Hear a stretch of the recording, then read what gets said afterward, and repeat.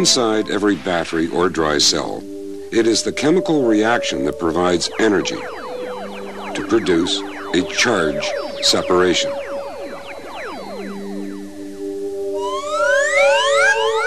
If the two electrodes are then connected with a conductor and a bulb, the result is a simple electric circuit in which a flow of electrons occurs. The chemical energy stored in the dry cell is transformed into heat and light. We can also represent the dry cell like this. The electrical charge flows past a specific point in the circuit at a particular rate. This is called current and is measured in amperes. Since electrons are so very small, charge is measured in coulombs.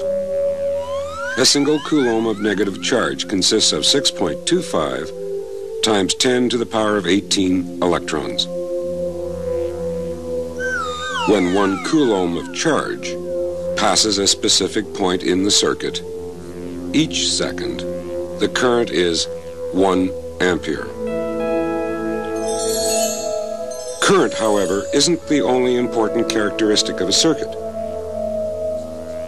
You can see that the current flowing through both bulbs is the same. Yet, one bulb is glowing more brightly than the other. That means that in the circuit with the brighter bulb, each coulomb of charge must transfer more energy to the bulb compared to a coulomb in the circuit with the dimmer bulb.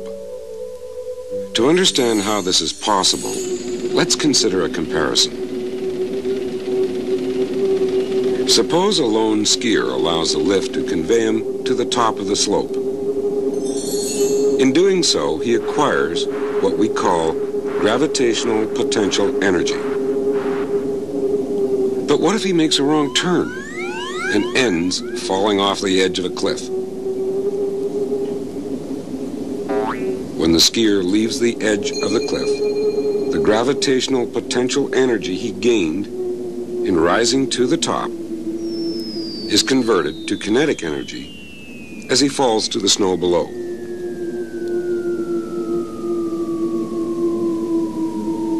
The skier himself doesn't change as this energy transformation occurs. In actual fact, the gravitational potential energy we have assigned to him is made possible by his position relative to the Earth beneath.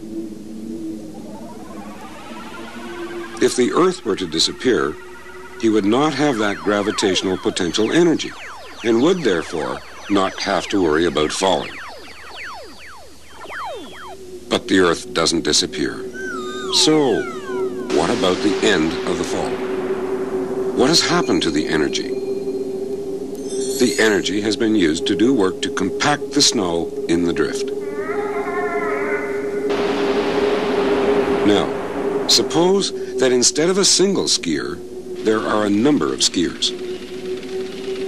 As it was before, as each individual skier moves up the slope, he gains gravitational potential energy. This time, however, each skier comes down more sensibly. The gravitational potential energy is only partly transferred to kinetic energy. Most of the potential energy is depleted to do the work of throwing aside the snow.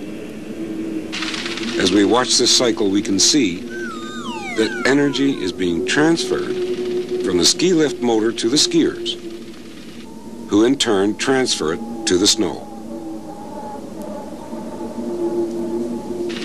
Now we can view an electrical circuit in the same way.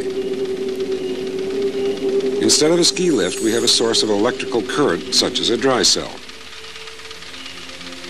Instead of a slope, let's use a length of heating element from a device like a toaster, connected to the dry cell by wires.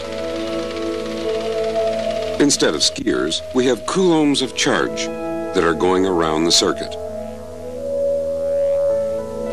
Just as a ski lift gives each skier gravitational potential energy, the chemical energy in the cell gives each coulomb of charge some electrical potential energy.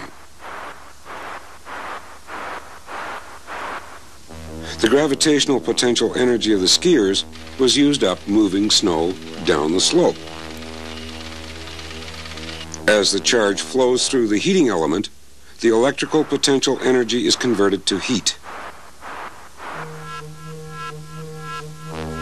At the top and bottom of the slope, a skier may often glide without losing potential energy. Similarly, the connecting wires are chosen to allow coulombs of charge to pass through, with little loss of electrical potential energy. Now, consider 1 coulomb of charge. The amount of electrical potential energy this coulomb loses as it flows through the element from A to B is significant.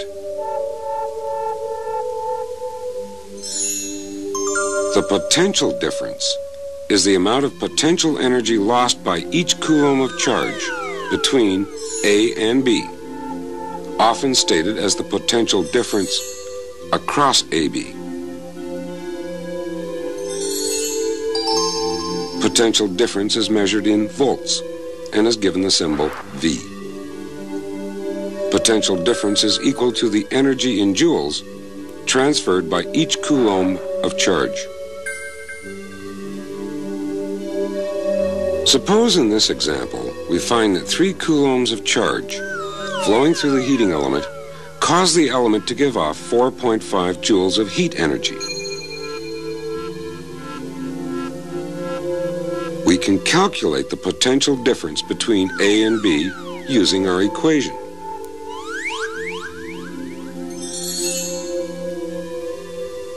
So, in this circuit, each coulomb of charge loses 1.5 joules of energy as it flows from A to B. Since potential difference is measured in volts, we can say that the potential difference across AB is 1.5 volts. The potential difference in volts can be measured between any 2 points, such as these, or these. If the wires DA and CB are good conductors, there is no potential difference between D and A or C and B. Just as skiers return to the ski toe to increase their gravitational potential energy, the charge returns to the dry cell and increases its electrical potential energy. Each coulomb, which lost 1.5 joules of energy in flowing through the heating element, will gain 1.5 joules of energy as it flows through the dry cell.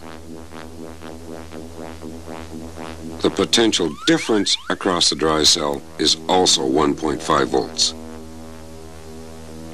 Although here it is an increase in potential compared to a decrease in potential across the heating element. Recall those 2 circuits we saw earlier? The rate of charge flow through the 2 circuits was the same, but the potential difference across the bright bulb was higher. Why does the one bulb require a higher potential difference to produce the same current flow? It must have something to do with the nature of the bulb itself, and we'll investigate this property in the next program.